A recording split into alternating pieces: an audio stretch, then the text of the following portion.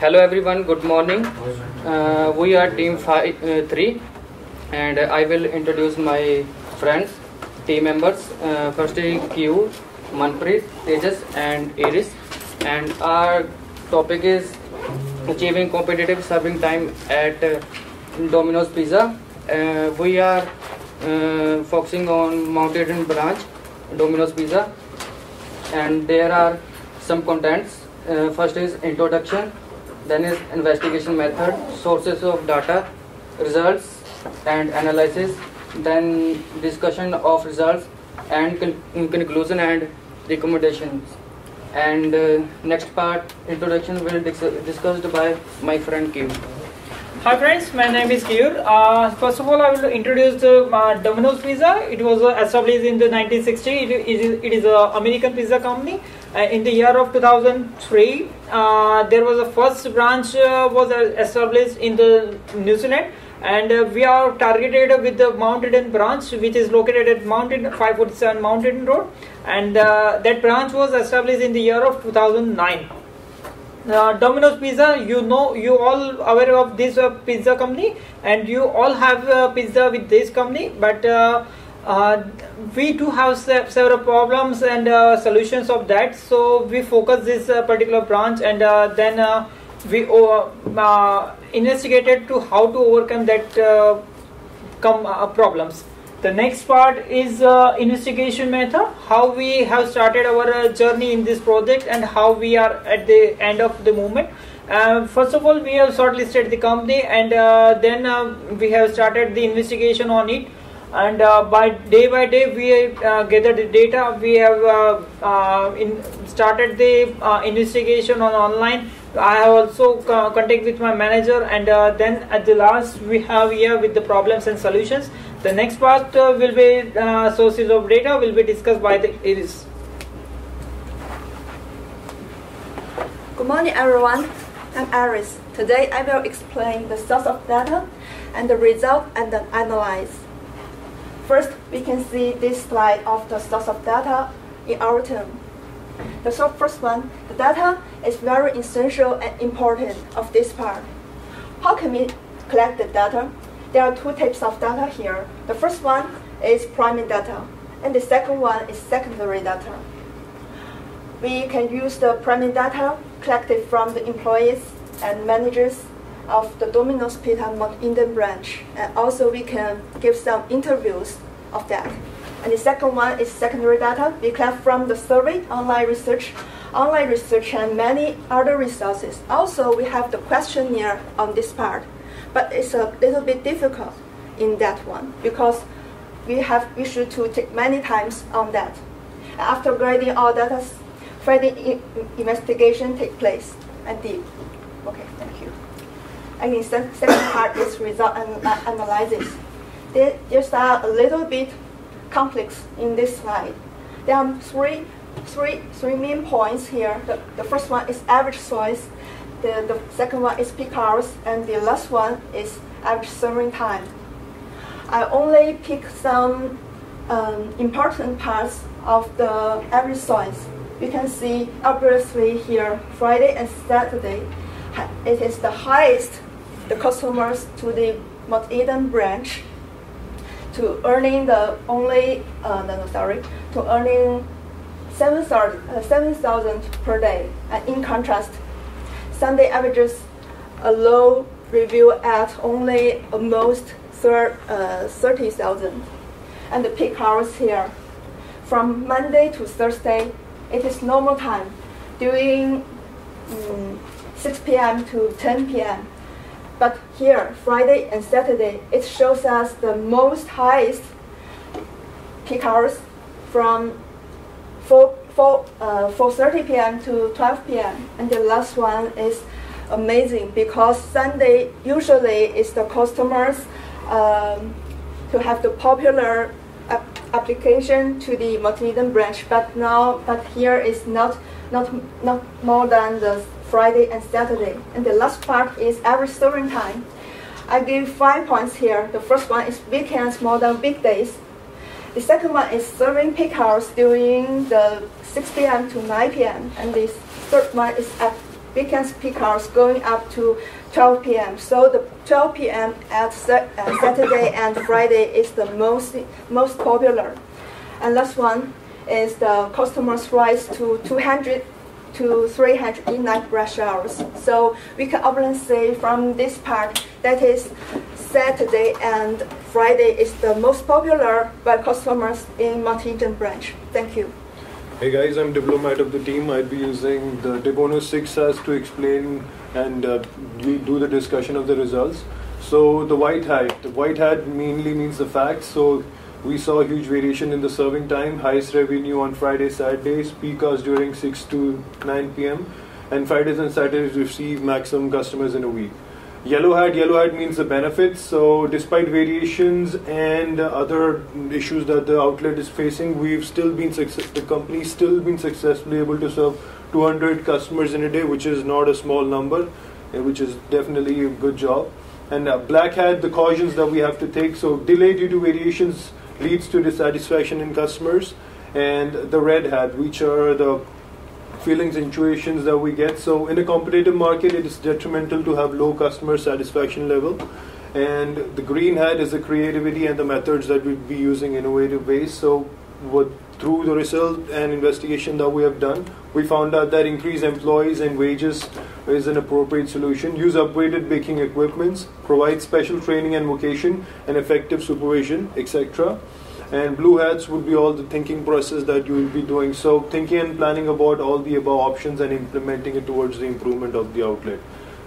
And conclusion, so if to condense it, if you ask me what would be the immediate step that I would take to improve the performance of the outlet, these would be the first 3 points that would be coming to my mind. Provide proper induction and vocation training to new employees before they're absorbed into the store as employees. Increase the wages to motivate the employees, and effective supervision to prevent slacking of job. Recommendations will be discussed by Manpreet. Thank you. Hi. As Kier told about the problems, there are few problems like in Domino's Pizza. Like in the first, we have some recommendations for that problem to sort out that problems. Like first is increase in the number of part-time employees during the peak hours, because we saw that there are a number of customers are coming in the period of weekends and in the period of holidays. So that's why increase in the number of part-time employees would be better for them. And the next is effective supervision. Supervisor is the person that who observe that the whole the activities and whole the employees to that how they are working at the moment. And effective supervision would be the best option for them. And next is make policies to improve healthy competition. As we know, the competition is increasing day by day, and Domino's Pizza's measure should be make better policies to sort out that problems. Like it includes like strategic planning and strategic management. And there are some management concepts they can apply, like planning. It includes the planning of finance, marketing, and other things like. And the next is organizing. They should divide the works among the employees and employers, and provide the responsibilities and authority to each and every person. And next is staffing. Staffing includes like the same like a person responsibilities and authorities. They have link between each other. And the next is training. Training must be provided to the employees and employers. So that's why they can increase their efficiency in the work. And the last point is controlling. Measurement of every performance is very essential. So that's why it is the last point that to control all the management activities. There are some particular concepts like queue theory. Customer who are waiting in the lines that to wait for the delivery, and it should be applied on that problems. Last one is capacity management. It includes the finance capacity and the storage capacity, and so that's it. These are some references you can see on the screen. And thank you. Do you have any questions? No?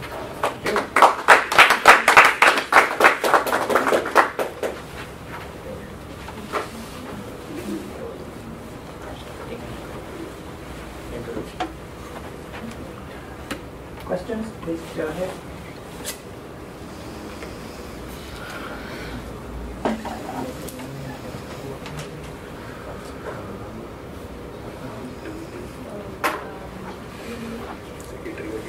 Actually, I have a question regarding the research method. You have mentioned that all kinds of data has been collected for your research projects, and there's categories in during data include survey.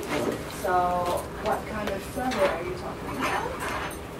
Just this part have done is by our classmate Q, because he is the employee at the Eden branch, so he knows about many things about at here. So maybe he gives some the questionnaire and interview at his work time to collect our data and give some feedback from this. We actually didn't face any issues in terms of collecting data because we have an active employee who's involved in the day-to-day and the core activities of working of the business. So he knows it by heart. He's been there for 5-6 months already. So we have an employee who's actually working there who knows the problems, who has found it through his own findings and experience. Okay, I'll give you answer. As I'm working with the mountain branch, day to day, I'm facing lots of problem. Like in peak hours in the evening, 6 to 9 is a peak hour for the usual days. In this time, whenever customers are coming, the customer flow is more and more by time and time. At that moment, we have problems, and sometimes customers are going to be cancel the order. Sometimes they got angry. So that reason, I also asked the question after the finishing of my duty. After finishing of my duty, I stayed there and I asked the customers what kind of problems and what kind of solutions do you have. What are the features you would like to add more to overcome this kind of problem? So there was a section there which said that Monday, Tuesday timing, and then Friday or Saturday, I'm not sure. It's the timing was 4:30 p.m. to 12 p.m. So do you mean 4:30 p.m. in the evening to 12:30 p.m. in the afternoon, other next day? No, That might be 4:30 to till night. Okay. Night 12. Okay, so Because 12 on Friday and Saturday night, you guys are very aware about that. There is a party time and everything. So at that moment, from the 4:30 to 5 o'clock to till night of 12, we are busy. So this is the peak hour. Okay. So what's the functioning hours of the Mount Eden branch, like on Fridays? Working hours? Yeah, working. Yeah, okay. From 11 o'clock of morning to till night 1 o'clock. 1 o'clock. Okay. I have another question. Yeah. In your data sources, you mentioned questionnaire and interviews. So when you came to a conclusion with your recommendations, is it based on your questionnaires? Interview. Okay. Because you mentioned questionnaires, so I thought. Questionnaire is only for the customers. Like they have done the questionnaires, and I have done the personal interview with the customers, managers, my employees, and my managers. Because there are 2 or 3 store managers there, and rest of the managers are shift manager. So whenever I got the time and my managers are free, so I only talk with them, what are the features, what are the problems we are facing in the current situation, how do we overcome that, and how we satisfy the customer on time, like that. But what about your customers? I mean, you said you interviewed them as well, right? I mean, you gave them questionnaires as well. Yeah. Was it written or? I mean, written questionnaire on page like you okay, you've got written questionnaires. What do you feel and questions like that relating to? And I have done the personal interviews, like can I have it 2 or 3 minutes whenever I am on off duty. I have done this kind of interviews, and they have given the surveys and feedbacks on that. When, for example, I have shared one incident with me. I was on call, and the customer told me to get the 3 pizza like that, and I only had 1 pizza. So they have given the feedback that you can repeat 2 or 3 times order, so you can avoid this kind of mistake. So this kind of mistake we have to face. Okay, thanks very much. The judges will consult.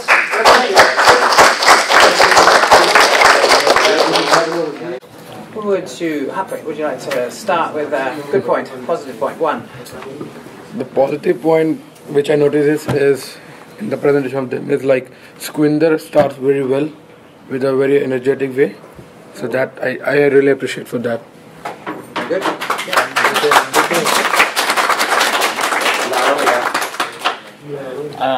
You start. What I noticed was the results were quite viable.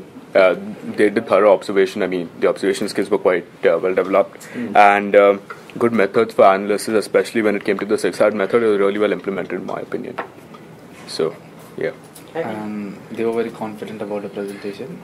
So that is a good thing. What I noticed. Yeah, they had so much of content, and most importantly, Iris did really well. Her presentation was very good. Thanks. Yeah. One thing I would like to highlight is the team actually include the timeline for their research project. I think when you're doing research or any other project later on in your life, it's very good approach. Actually, you have a timeline included. Like it's a very good way to manage. And when you're doing these projects, it's the one key elements actually can make sure that you have the final results delivered on time.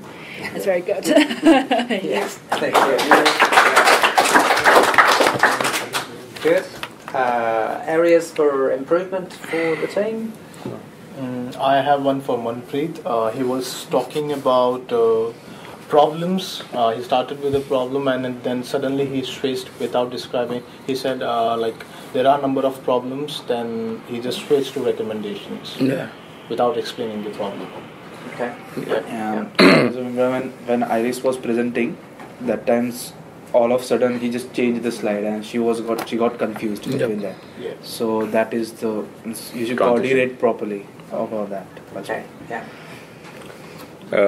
As an area of improvement, I don't know, in my recommendation there was too much information given in the introduction, and maybe let the methodology play its role and the introduction play its role separately.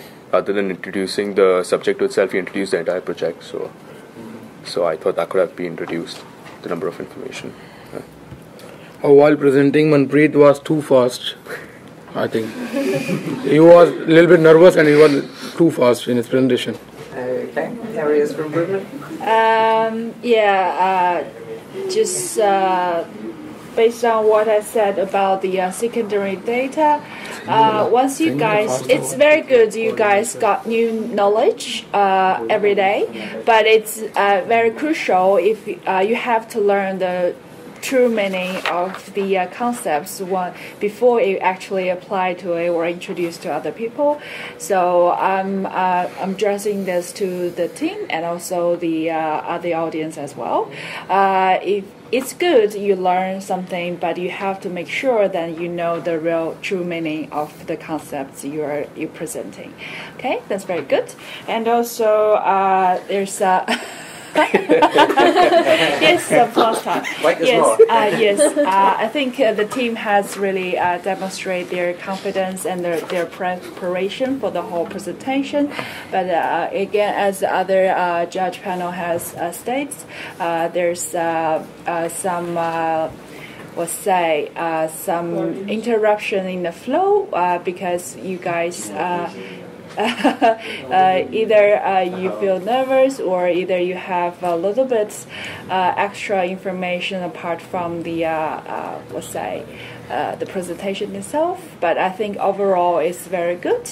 You all had done well with the presentation. Yeah, well done, team.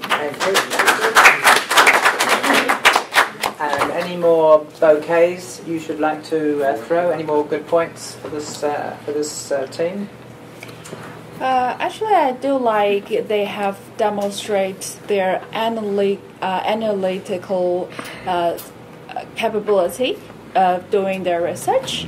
They have not jumped directly from the results to recommendations, but they have included this discussion on the results section, which I think is very well done, because you do need to investigate more on the result you have gotten. from your data collection or whatever the research you have done.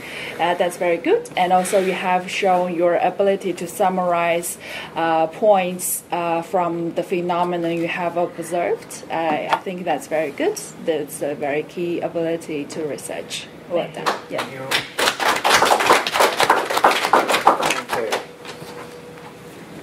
Overall presentation was overall good, and they had enough content and information to speak on. Yeah.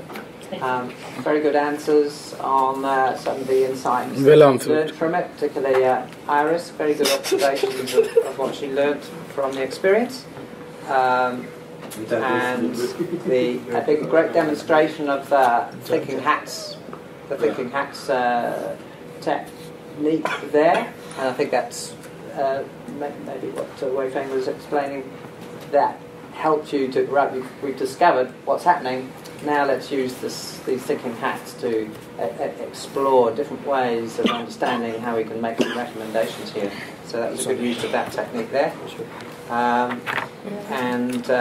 That research slide, we've not seen that slide before. That was a great way to help encapsulate the whole complexity of the results that we found, and so how different elements were interconnected. So that was very good. So overall, a great presentation. Thanks very much. Thank you.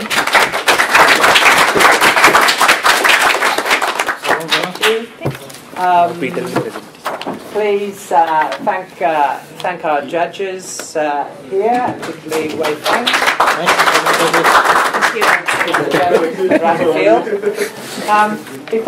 Before we, I just want to make sure that we're ready for the final class. I just want to say I feel like Henry Higgins. It's one of my favourite movies. Do you know who I'm going to refer to? Anybody? Henry Higgins, Professor Henry Higgins, and My Fair Lady. Harry Potter. Look it up. It's a movie I saw when I was a kid. I just see the confidence that you have all developed in your oral presentation and language from the first class, where you couldn't understand me and I couldn't understand you. I understand you, and certainly Wei Feng understands you. So that is 10 out of 10 for building your confidence. Excellent, very well done on that one. I feel this great feeling. By George, you've got it, which is a quote from My Fair Lady, George Pygmalion. Chit chat? No chit chat today.